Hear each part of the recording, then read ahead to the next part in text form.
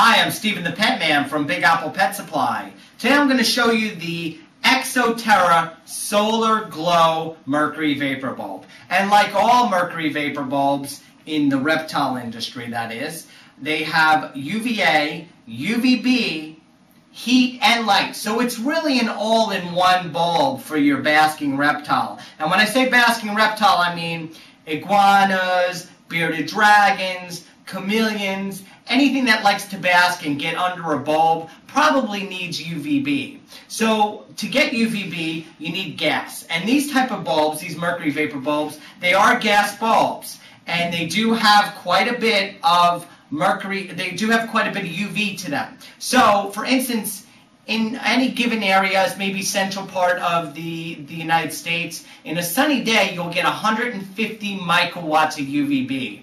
Now that's an important measurement because you want to kind of understand what does a bulb like this give compared to a sunny day.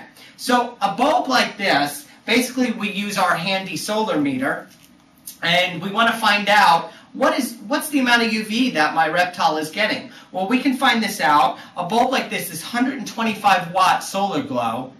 Will put out about 18 inches. It's going to put out about 40 to 50 microwatts. So a lot less than would be on a sunny day. But move it up to 12 inches and you're right around 100 to 110 microwatts. Move it a little closer and you can be well over 250. So the closer you get to the bulb, the more UVB and more UVA that your reptile is going to get. So the other thing that I want to talk about is once you put this type of bulb above a screen, the emissions get cut in almost half. So it depends on the screen and it depends on how tight the screen is as far as being a medium screen or a tight screen. Like this is considered a tighter mesh. So it blocks out more UV.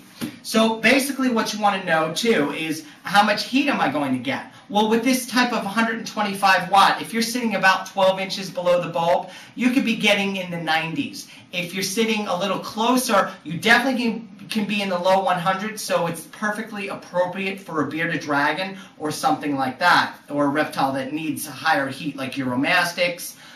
You want the bulb to sit a little further away from, say, tortoises who will need temperatures in the mid-80s. Okay, so one of the other things about this mercury vapor bulb is with Exo Terra we carry the 125 watt, and that's a little different than some of the other bulbs out there which come from 70 to 100 or 160.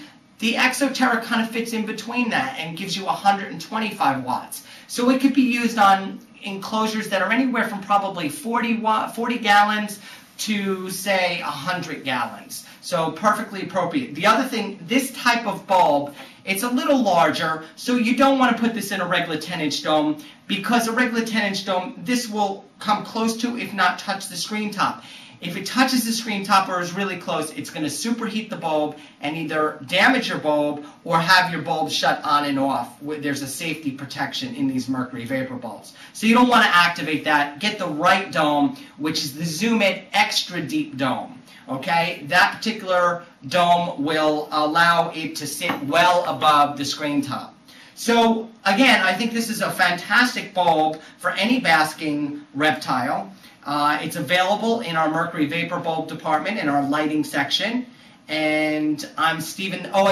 Before I wrap it up here, I just want to make quick mention that if you don't understand what size is appropriate for what size wattage to what type of cage that you have, the size of cage, we'll be happy to discuss that. Either you can email us or call us. We're always happy to answer your questions. And again, thank you for watching. I'm Steven the Pet Man.